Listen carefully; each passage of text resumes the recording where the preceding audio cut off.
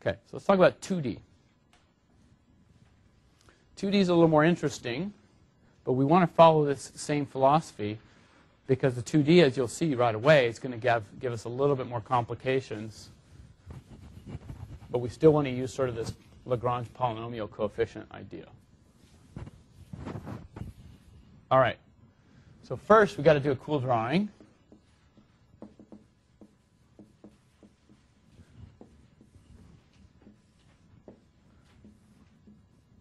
Okay. Ready for a cool drawing? Yeah, everybody? Great. Me too. Let's see how I pull this off. Here's my x, here is my y, and here is my function, xy. And I have basically some surface, let's say. This is my solution, exact solution. What I'm trying to do with this exact solution is represent it by triangles, patches of triangles.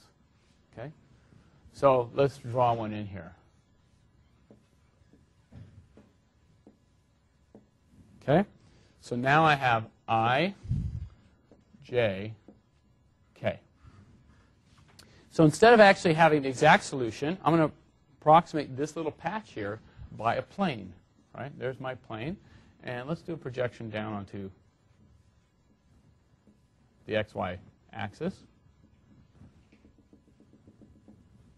Are you feeling three-dimensional yet? Me too. Me too. You don't even need 3D glasses for me. I'm like for real. Except for you guys at home. Put them on now, because you guys. All right. So there we go. This is our points, and this point here is my xi, yi, and then you have xj, y sub j, and this point here is x of k, y sub k. Here's my projection triangle. And by the way, the area of this triangle is S. Let's call it S. You'll see it play a role later. So question is, how do I approximate that triangle? Well, you're going to do it the following way. You're going to take this thing and you say, my approximation is going to be A plus BX plus CY.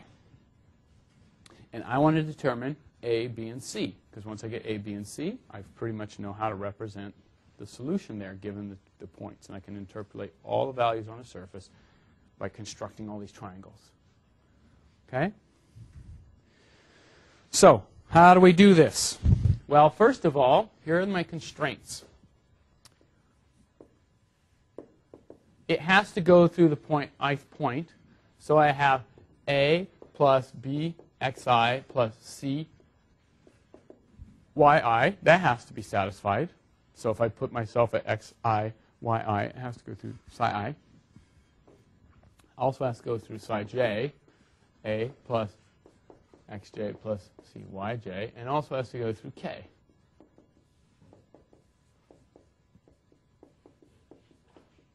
Okay?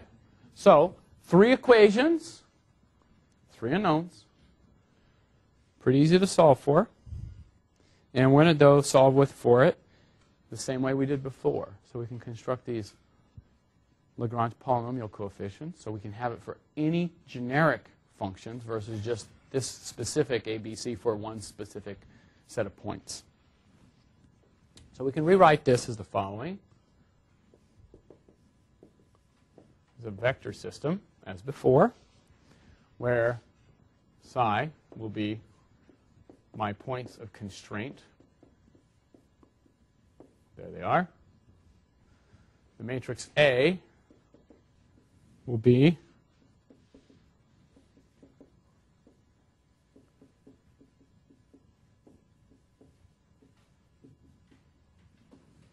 my x and y values, and my unknown A will be A, B, C.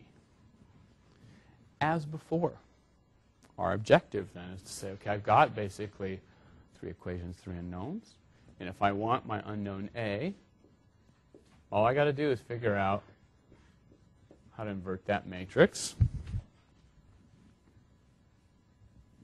which you can do. Okay, it's a 3 by 3, but you can write it down.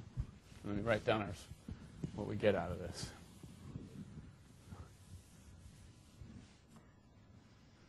invert that matrix, and you're going to be able to now you're going to be able to find A, B, C. And let me just show you what this phi of x is. Remember, it's A plus bx plus cy. And what we're going to find here is that this is ni xy phi I plus nj xy phi j plus nk xy phi k. What do these n's do? These n's at any given point are either 1 or 0. That's our whole purpose of setting it up. If you're at xy, yi, what do you think the value of this is going to be? Sorry, what? I said I, right? xi, yi, that's going to be 1. And these are going to be zeros. And if I'm at the jth point, xj, yj, 0, 1, 0. And if I'm at the kth point, 0, 0, 1. That's how you set this thing up. So it's a very generic representation, and all you care about is if I'm at any one of the points, that turns on, or that, and the other ones are 0, everywhere else. And what does this matrix look like? Well, it's a little bit more complicated. Let me just write out what the ni component is. The other ones look fairly similar. Okay, the ni of x, y is equal to 1 over 2s. Remember we had that length measure before in the 1D case, the distance between. Now we don't measure the distance between. We measure the area of that triangle projected down to the xy plane. That's the equivalent. Okay? And then you have xi, yk, minus xk, yj, j. That's a j. There you go. Yep.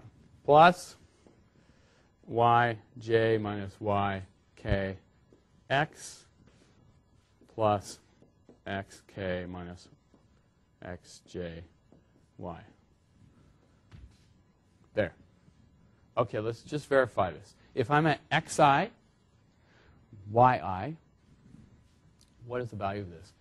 So if I'm at xi, okay, so this is now I have an xi, yj, and then I'm at yi, and then I have a minus. Hold on. Let me make sure all my, I'm pretty sure I wrote it down right in the notes, but I could be wrong. Anyway, here's the point. I'd also have the S formula here because this is not going to go to 0 at that point. If I'm at the xj, let's talk about the other ones that go to 0. That's easier for now, okay? Because if I put in xi, yi, I'm going to get a bunch of stuff here, and this is going to be that S. So it's not going to be so clear that what the S looks like, right, from seeing. But if I'm at xj, yj, then I have xj here, and I have xj, yj, minus xj, yj, right? And then xk, I feel like I'm talking pig Latin. Xk, nixnay, okay, xk, yj, I have that, and then I have canceling there, and then here I already canceled that guy, and I have xk, yj, minus xk, yj, zeros. And I can do the same thing if I put in xk, yk. Okay? So these are either 1 or 0. 1 at the point it's at, the ith point, 0 at the other 2 points. 1 at the jth point, 0 at the other 2 points. 1 at the kth point, 0 at the other 2 points. So you can see there's an efficiency here in representing all your solutions, let's say, because once you write this thing down, you're kind of done. You're like, right, the Lagrange polynomial coefficients didn't really care what points you used. If you solved for A and B, like our normal ways, like with a backslash or Gaussian elimination, it would work for those specific points. And then if I moved my points, then I'd have to resolve it, the 2 by 2. Whereas this is, it doesn't really matter what points you give me. I just shift around the coefficients. Okay? These are what we're going to work with.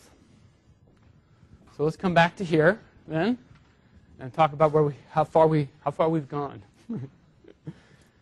Okay, so talked about discretizing domain, or we didn't talk about discretizing domain, depending upon your perspective.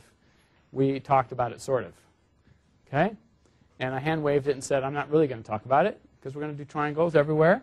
But we did talk about interpolating functions and how you would do that, let's say, with those triangles. You're going to basically build all your representation of the solutions. For what we're going to do simplex method. You're going to draw line interpolations, or in 2D, plane interpolations, be three things. By the way, you can think about generalizing this, right? Why stop at 2D? You could go to 3. And you have finite volume methods, right? You start thinking about building little cubes of volume and representing the solution inside those cubes of volume. Okay? All right, so we have this, and then the question is, you're going to already see that, okay, once I have these points, these are going to be related to whatever my equations are. So how do I build these? Well, remember, we have some kind of differential PDE. It could be advection diffusion.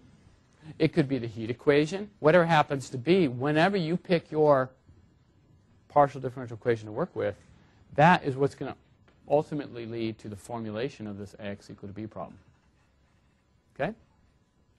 All right. So that's where we'll stop today. And I know Friday, we'll keep going. Super exciting.